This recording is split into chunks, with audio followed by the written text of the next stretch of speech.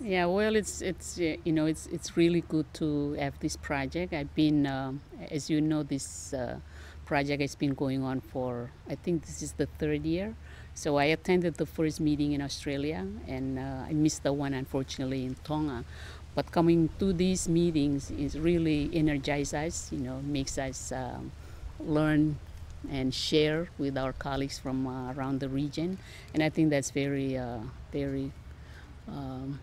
very important aspect of this work. Just learning from each other, and hearing stories of other women who have gone before us, who've been working in this field for a long time. Some of the women are very experienced, so it's good to talk to them and learn from them.